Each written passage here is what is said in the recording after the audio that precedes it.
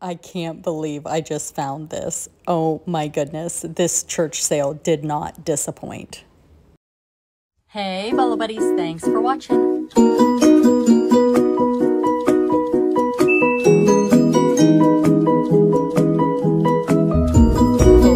reseller.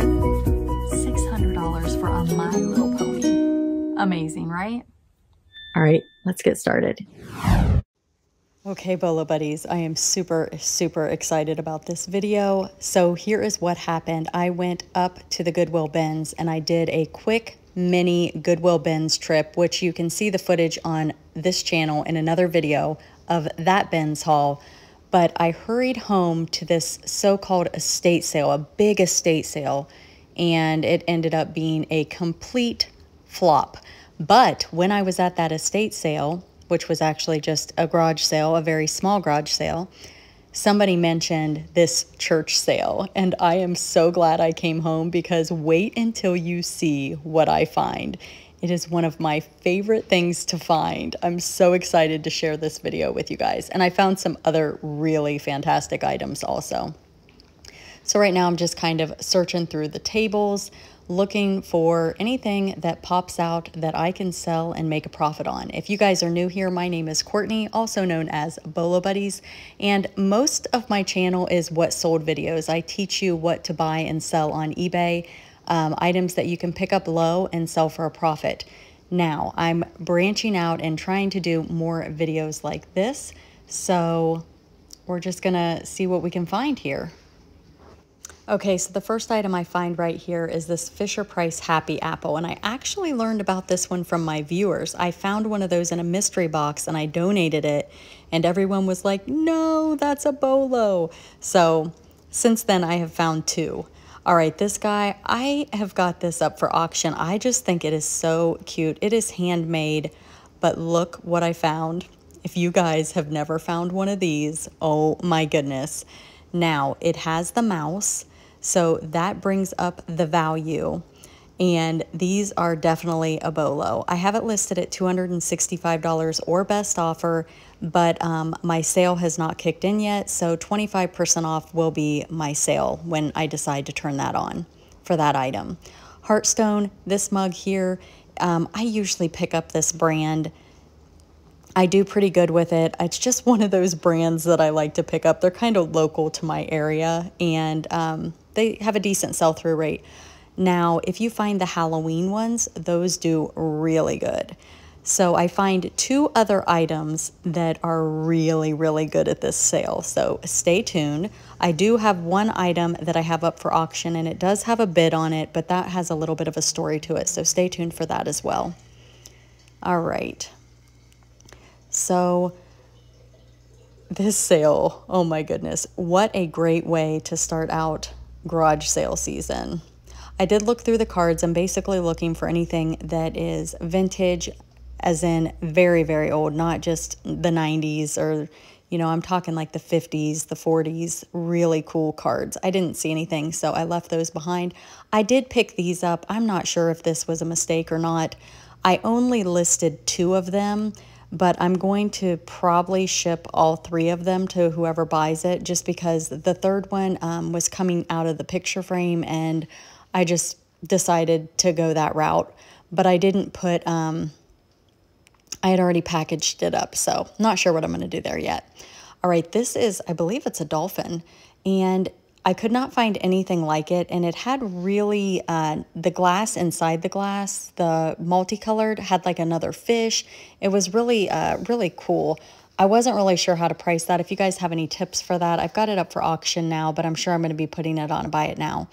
A lot of the items that I got at this sale, I started auction style, and I will let them run through once. I typically price them at what I think they would be valued at, because if I can't find any comps, I just kind of have to guess. And then if it doesn't sell, I will typically increase the price and put it at a Buy It Now or best offer. I don't usually start my auctions low and hope to get a lot of bids. That's not how I do auctions. I start at what I hope to get out of it. So if I think it's a rare, hard to find, unusual item, I will start it at what I think it's worth. And then if I get a bidding war, great. If not, I just put it at buy it now. I hope that makes sense. And let me know your methods for auctions down in the comments. I'd love to hear how you guys do things, because I know we all do things a little bit differently. I know a lot of people will do 99-cent auctions just to get a lot of interest. But I also know sometimes when you do that, your item sells for 99 cents. So that's just not a gamble I'm willing to take. These are some coloring books. There are some older ones. There may have been a little bit of money there, but I just decided to leave those behind. The toy section was not very big. I'm going to head over to the jewelry soon. I did find some jewelry items, but there was a spot marked vintage and antiques or something like that is what the sign said, and it was up the stairs. Just these little stairs, kind of like a stage. And I was like, oh my goodness, why didn't I go there first? But then I'm like, oh yeah, because I found the Avon calendar, that's why. But I find some fantastic stuff up there, but one item in particular, and I would love you guys' input on that because it's an item that I'm having a little trouble with. I've got it auction style right now because, again, I can't find anything like it, and it is amazing. So we're going to talk about that once I actually show you the item. All right, we're coming upon something else here that I pick up that's kind of out of my comfort zone. It is this bowl, and it is a rooster bowl. It does have like a little chip on the top and a couple of little tiny defects around the rim, and I did disclose those in the listing, but I still think it's probably worth $100. I think it was made in Italy, and it's got that cool rooster print, and I could not find anything like it. And I also did a video showing you guys how I'm going to ship that item, so that will be over on my Sourcing with Bolo Buddies channel if you want to check that out. I have a little technique that I use when I'm shipping certain things, so you guys can check it out. I'm not sure if that video will be out yet by the time I post this, but you can check over there. All right, so we're at this little box of jewelry. I did pick up these little hummingbirds. I feel like things that are animals, typically, you know, somebody's looking for it. Like somebody's going to be looking for those hummingbird earrings. They are really, really cute. I did find some comparables and based my price upon that. So super, super cute. I did pick those up. There was a lot of jewelry in here. Most of it was priced pretty cheap. I want to say they were a quarter or 50 cents. And then the bags were individually listed, and there's a couple items that I picked up that I haven't listed yet. I need to do a little more research on, so you won't see screen shares of those items. But I'm just kind of thumbing through all of these jewelry pieces, looking for something that stands out as something I want to pick up. There is more jewelry up in the vintage antique area, and I did pick up some more jewelry, so I will have some additional screen shares of those items. Those are stick pins, so I think they go in hats or like your like a blazer, you know, on the, I don't know what it's called, the collar area. Not too familiar with those. I have sold them before, but never worn one. So if you see something that you would have picked up that I did not pick up, please let me know in the comments. That helps me learn, and it helps everyone watching learn, because we don't all know everything, right? Constantly learning. All right. Just taking a peek here at this jewelry. Most of it was costume. Nothing really stood out to me, but if you watch my channel, you know that I am not a jewelry expert. I like to buy it, but I have a hard time listing it because I'm not great with keywords. But it is definitely a category that I am trying to branch out and learn more about. I did pick up that little face mask pin. I've sold those before, and then I think I have some listed. Also, if you look at the screenshots that I pop up, let me know if you think I'm too high or if you think I'm too low on something. Feedback is always welcome.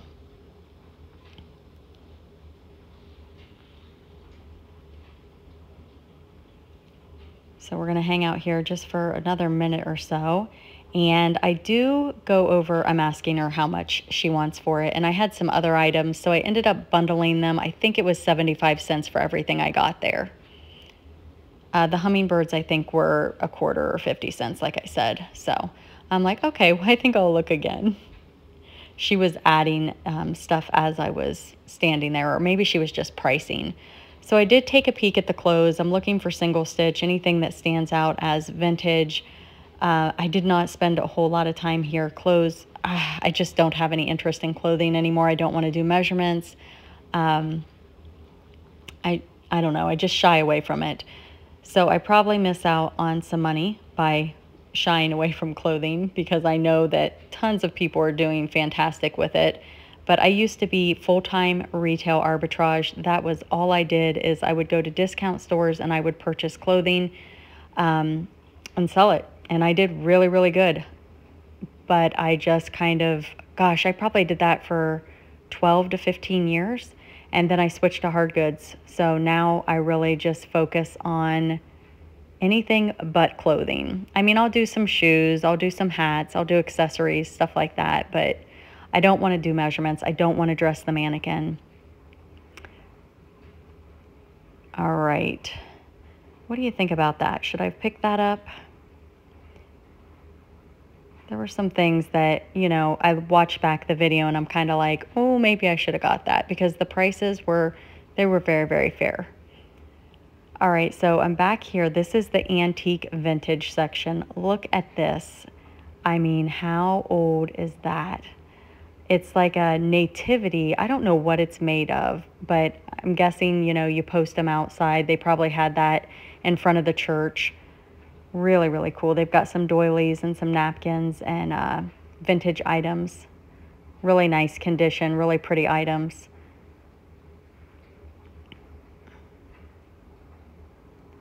And some gloves. All right, I did decide to pick this up, and I am going to do a video testing for Bakelite, so you can check that out. That'll be on my Sourcing with Bolo Buddies channel as well. All right, look at these pearls. Look at them. They are 121 inches long, these pearls.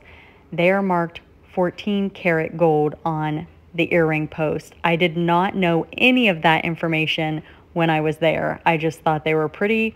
They were super long. I did not know that it was all one strand. So it's, I think, a little over 5 feet when it's doubled. It's massive long. It's amazing. So I did price the pearls high. I don't know how to price them. It's totally out of my wheelhouse, but I was pretty certain they were real. And I was talking to a lady and she like picked them up and rubbed them on her teeth. And I'm like, did she just rub them on her teeth? And I know people do that, but I don't do that. And I'm wondering like how many people had touched them and anyway, there were those little nurse figures. They are lead, I believe it said. So I did pick those up. I've got those listed as well. And just some really, really cool items. I did not get any of these dolls. Maybe I should have. You guys let me know in the comments if anybody specializes in this area. Did I miss anything here? I don't know what that was. So I've got my little pile in my hand. I'm really excited about those pearls. I think they're gonna sell. I don't know if they'll sell for as much as I have them listed at, but they, again, I could not find any at that length. And I'm guessing that maybe the spacer beads are 14 karat, but I didn't test it and I'm not 100% sure. I did pick these up and my husband was like, why on earth did you buy those? And I'm like, I don't know, they were $1. So they were probably not the greatest buy, but they were all sitting there. This level thing, I think that will do okay. And then here we are at some more jewelry. We've got another hummingbird piece I'm going to show you here in a minute.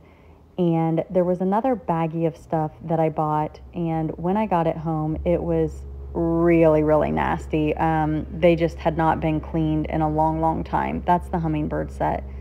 And then I'll show you here shortly another little baggie full. And they looked interesting, but I've got them soaking because they were cruddy.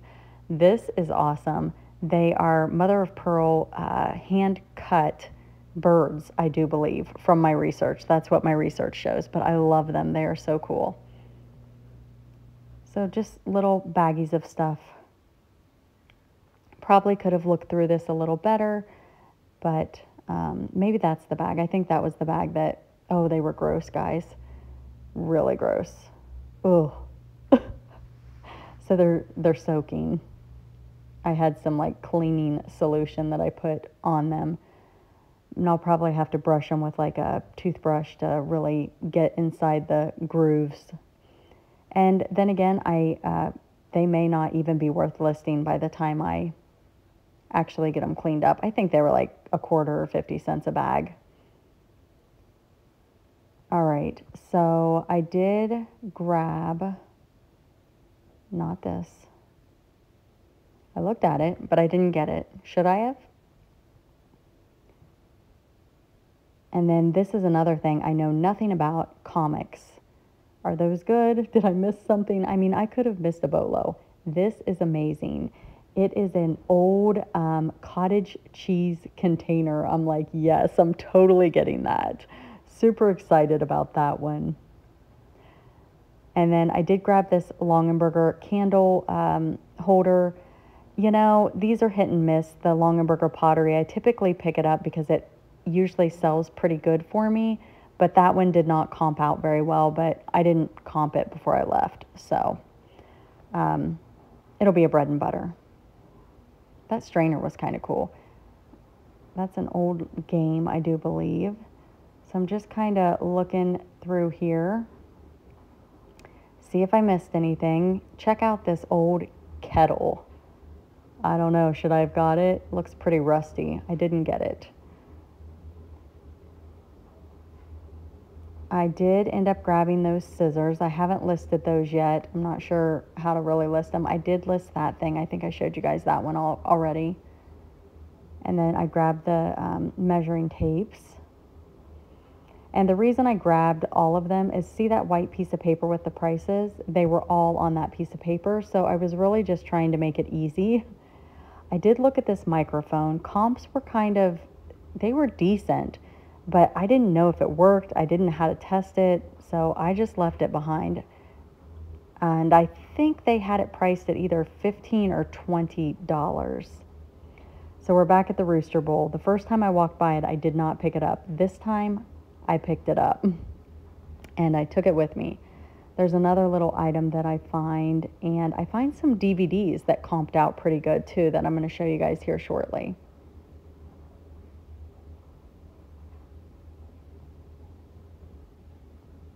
Kind of going back over some of the areas I was already at. We're back at the cards here, and that's where I pick up this additional little small item. And the reason I picked it up is because it is new old stock, which is also NOS.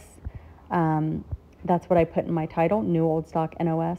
These are stickers. I'm basically looking for scratch and sniff or anything that looks old, and I did not see anything. So I went ahead and left those behind, but that was a good price. All right, there's my bowl. So I'm like gonna start this thing right here. I don't know what it is, but it's a bread and butter. New old stock, again. I picked it up simply because it was old and it was still sealed. Somebody will be looking for that item.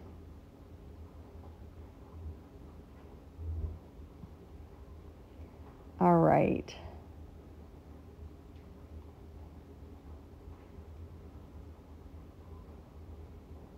We're gonna head over to this area. I'm looking for any trapper keepers.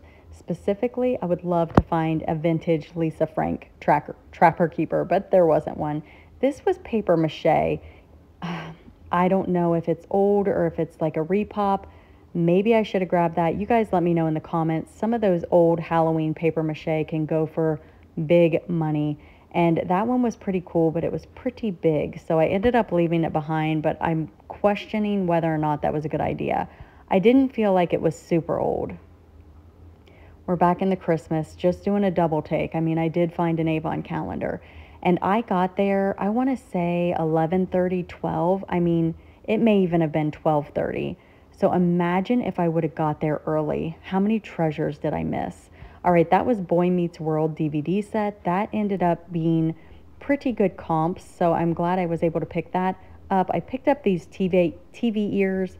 I don't know how to test them. I'm not sure if they work, so I have them up for auction, sold as is, and they have a bid. They are currently at $14.99. Okay, I'm duplicating some of the footage just so I can kind of end the video here. Thank you guys all so much for being here. I feel like this sale was amazing, and I'm so excited I got to share it with you guys. Let me know in the comments which item was your favorite. Be sure to check out the description of the video. Like, comment, share, and subscribe. Thanks for watching.